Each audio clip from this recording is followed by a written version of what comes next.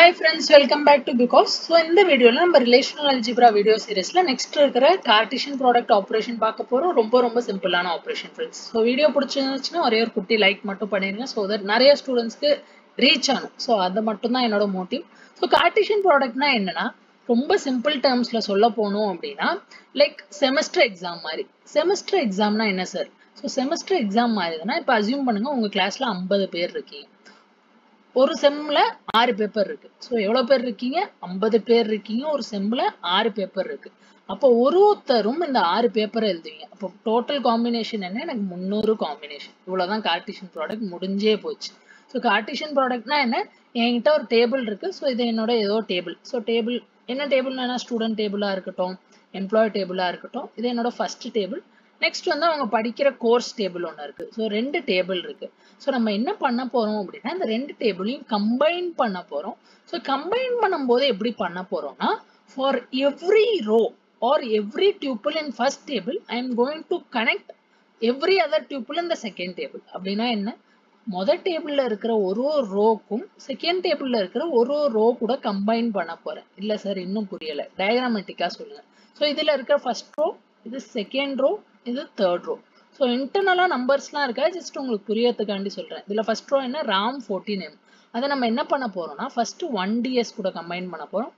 Second 2DBMS கூட combine பண்ண போறோம். ஸோ டேபிள் ஆல்ரெடி நான் வச்சிருக்கேன். ஸோ டேபிள்ல என்ன ஆட்ரிபியூட்ஸ் இருக்குன்னு பாருங்க. கார்ட்டீசியன் ப்ராடக்ட்ல ஃபர்ஸ்ட் டேபிள்ல இருக்க attributes name, age, sex. Second டேபிள்ல இருக்க ஆட்ரிபியூட்ஸ் ஐடி, கோர்ஸ். ஸோ எனக்கு மொத்தம் 5 டிஃப்ரெண்ட் ஆட்ரிபியூட்ஸ் இருக்கு. ஸோ ஃபர்ஸ்ட் ரோக்கு ஃபில் பண்ணலாம். ஸோ ஃபர்ஸ்ட் ரோ நான் என்ன சொன்னேன்?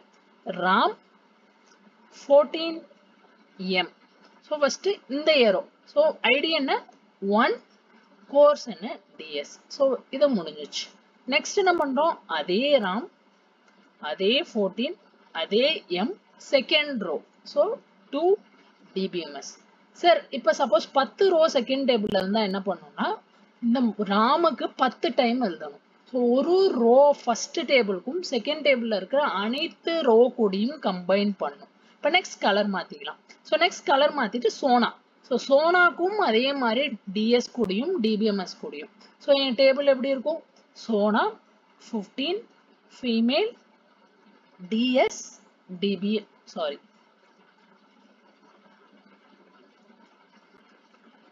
1 DS.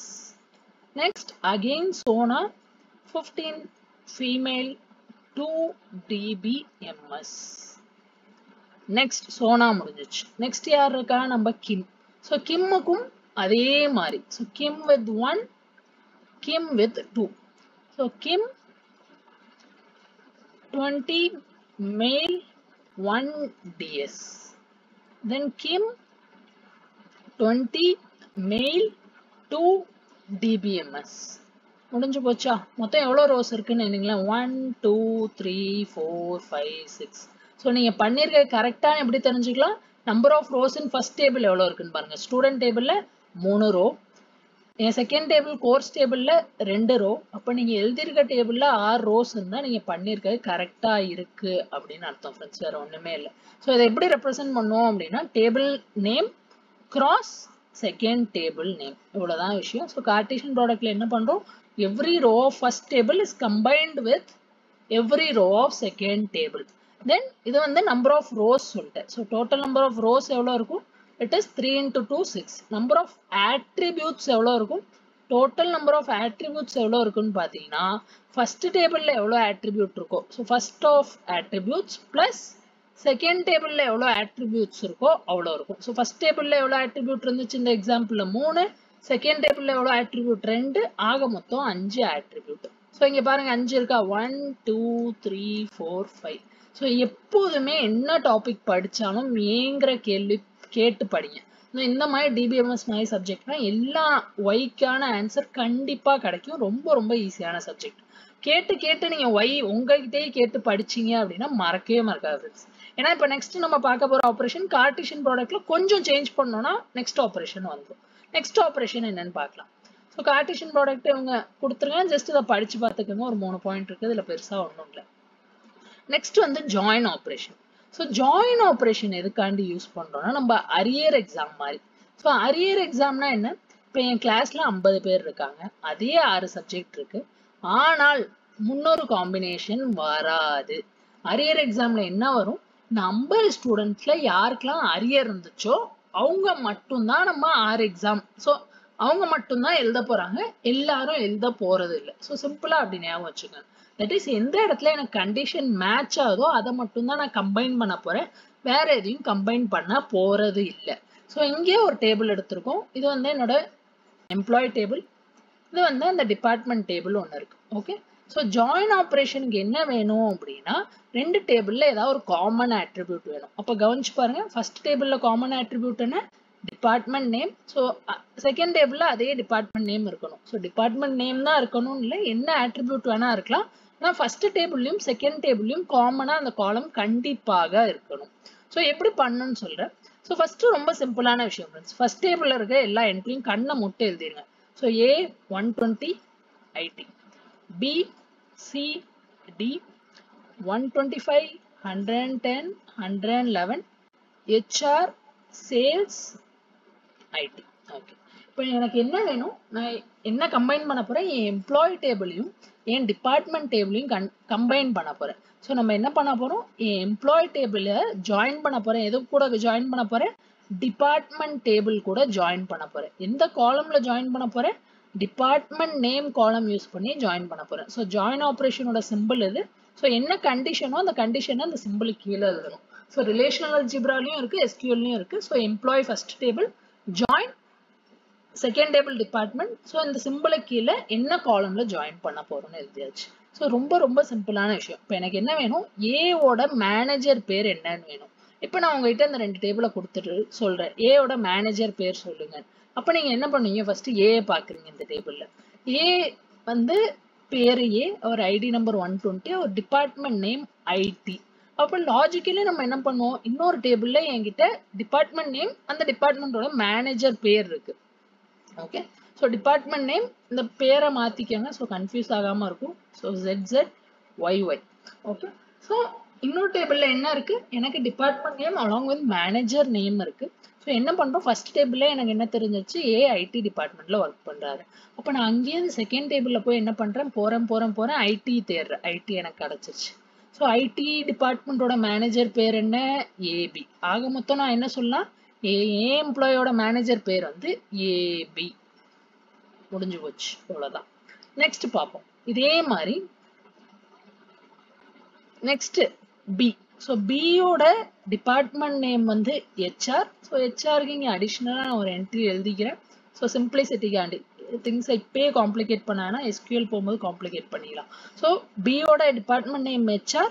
ஸோ ஹெச்ஆரோட மேனேஜர் நேம் என்ன, பிபி. ஸோ ஹெச்ஆரோட மேனேஜர் பேர் பிபி. இப்போ நெக்ஸ்ட் வந்து சி. ஸோ வேற கலர் எடுத்துப்போம். ஸோ சியோட டிபார்ட்மெண்ட் நேம் என்ன, sales.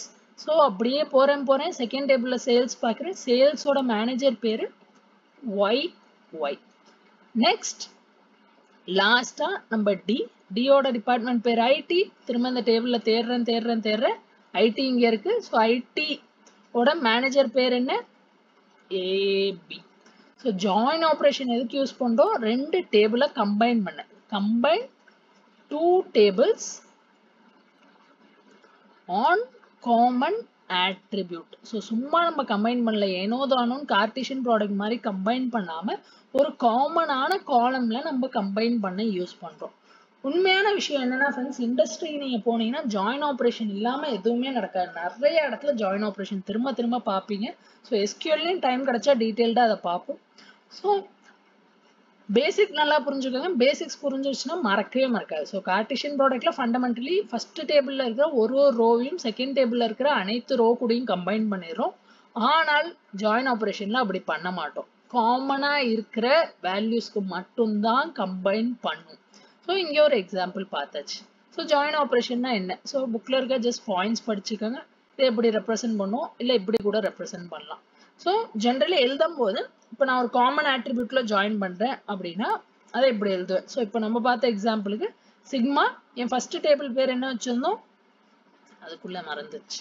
So employee, second table வந்து department. So sigma first table பேர் வந்து எம்ப்ளாய், அந்த ஆட்ரிபியூட் பேர் வந்து டாட் டிபார்ட்மெண்ட் நேம்.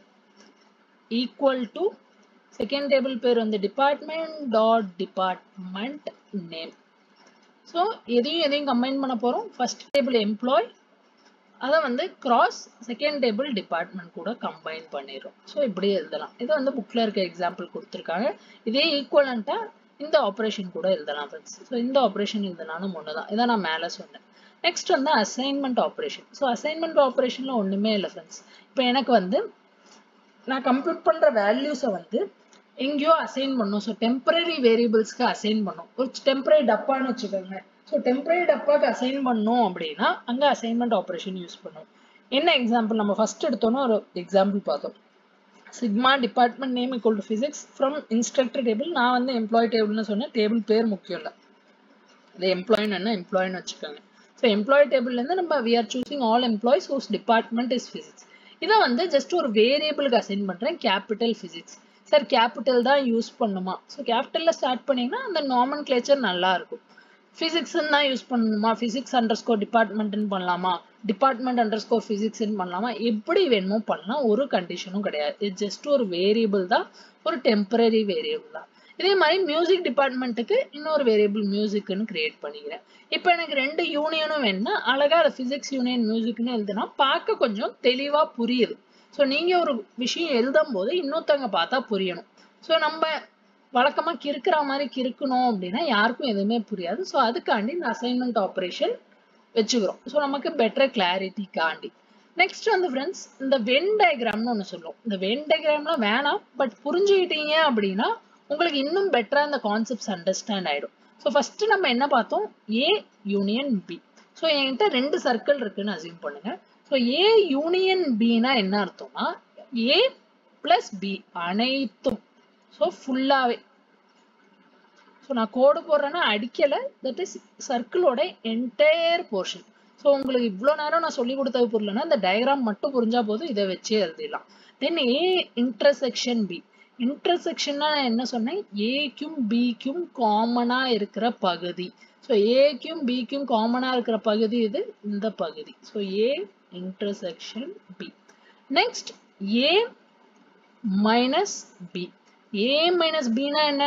ஏல இருக்கணும், பில இருக்க கூடாது. ஸோ ஏல இருக்கிற போர்ஷன் ஆனா பில இல்லாத போர்ஷன். இதை ஷேட் பண்ணுமா? இதை ஷேட் பண்ணக்கூடாது, ஏன்னா அது பிலையும் இருக்கு. ஸோ ஏல மட்டும்தான் இருக்கணும். எக்ஸ்க்ளூசிவா ஸ்பெஷலா ஏ கிட்ட மட்டும் இருக்கிற பகுதி.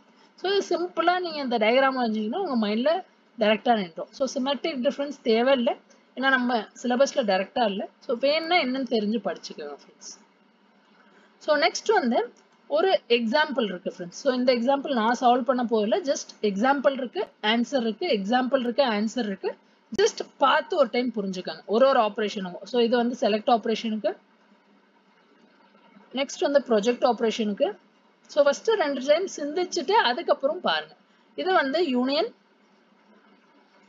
இது வந்து ப்ரீவியஸா இருக்க அதே டேபிளுக்கு இன்டர்செக்ஷன், இது வந்து செட் டிஃபரன்ஸ், இது வந்து Cartesian product. So employee Cartesian product with department. So இது வந்து என்னோட கொஷின், இது வந்து என்னோட ஃபைனல் ஆன்சர். ஸோ ஒரு டைம் பண்ணி பார்த்துட்டு செக் பண்ணுங்க. அவ்வளோதான் ஃப்ரெண்ட்ஸ். நெக்ஸ்ட் வீடியோவில் நம்ம நியூமெரிக்கல் பார்க்கலாம். பிடிச்சிருந்தா ஒரே ஒரு குட்டி லைக், ஃப்ரெண்ட்ஸ் கூட ஷேர் பண்ணலன்னா ஷேர் பண்ணிடுங்க. Thanks and by.